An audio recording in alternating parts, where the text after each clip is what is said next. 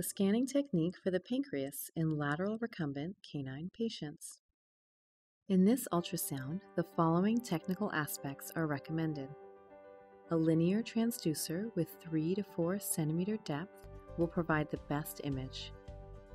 Utilize high frequencies with or without harmonics.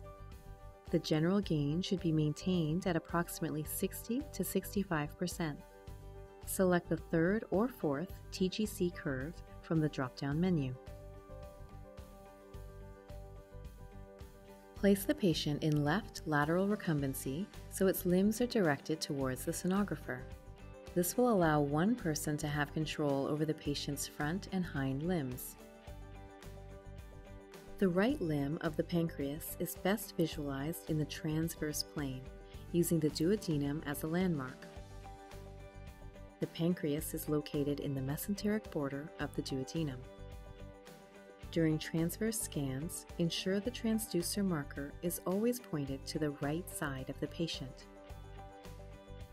To ensure you are in the right location, locate the transverse view of the right kidney so that the superficial duodenum is visualized.